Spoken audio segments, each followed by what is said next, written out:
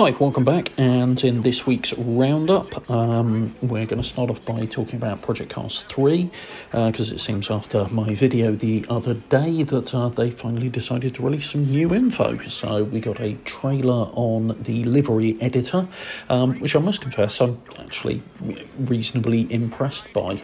It seems to be a nice compromise. Now, don't get me wrong, it's not a full-blown livery editor. You're not going to be creating anything GTS or Forza-like with this at all. It's closer to the one that's in F1 2020, where you pick a pattern, and there seems to be a good range of patterns, and we know that there's more coming with DLC and the pre-launch ignition pack.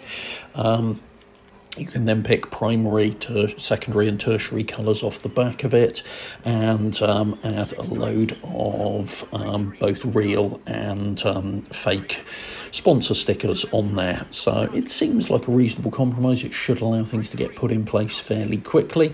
It's also news that from today, live streamers are able to stream content. So I know for a fact that Jimmy Broadbent's going to be doing his. I would imagine quite a few other people are, but as I pay for my content, I won't be amongst that list. So yeah, that's some good news in regard to Project Cars 3. Obviously, it launches next week, Friday for the main launch, and then 3 days earlier for the early access if you've ordered the enhanced fancy edition, which I've got. So I'll be back with first impressions of that early next week.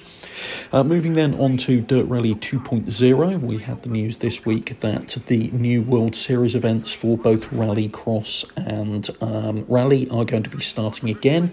They start on the 25th of August, so next week. There is a new prize car for taking part in that, so as long as you do at least one qualifying round in either Rally or Rallycross, you will be gifted when it's released in early October with the Ford Fiesta R5 Mark II. And there was also a little update this week, update 1.15, which I put a separate video out earlier this week on, and that actually provided a new livery for the Mark I Fiesta R5, which is a Royal Air Force or British Air Force livery for that, which is quite a nice little bonus. Moving on to Dirt Rally 5, we had a Photomode trailer, and the Photomode's actually looking very impressive within Dirt 5, so there's quite a few options within there.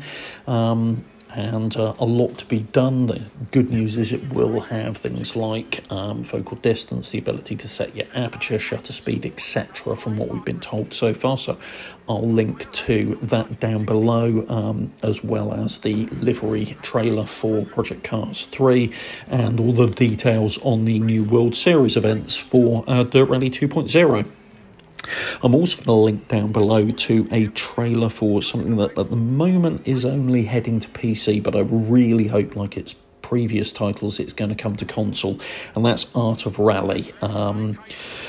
So these are the same guys who did the Absolute Zen Drifting title, which was a really nice minimalist but rock hard drifting title, which I'm rubbish at but really enjoy and think looks stunning. And they're doing an Art of Rally one inspired off the back of that, and the video's well worth checking out because some of the new things they put in there are absolutely awesome. Like these little stick people, spectators who get on the stage and then move out of the way as you come past, and it's a combination of utterly brilliant and ludicrously cute. So I strongly suggest you check that out, and I really, for myself, hope that ends up coming to console as well as PC.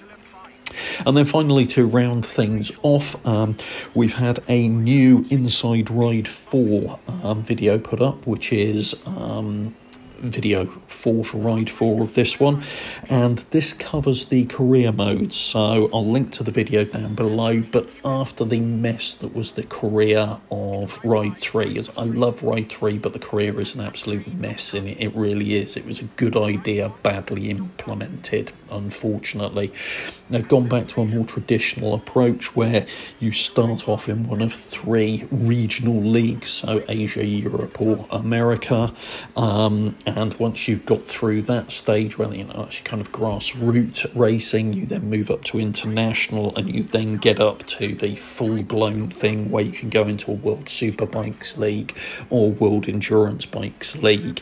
And there'll also be invitational events as part of that as well, single manufacturer stuff. So that's shaping up quite nicely and well worth looking at. It also adds that qualification has been added to race events in Ride 4, which is, again, awesome to see, because I think that will make a big difference. It's the opposite approach to the one that Project Cast 3 is taking, in particular because Ride 4 will have both pit stops, tyre wear, and fuel use, and qualification, all of which have, funnily enough, been taken out of Project Cars, but there we go.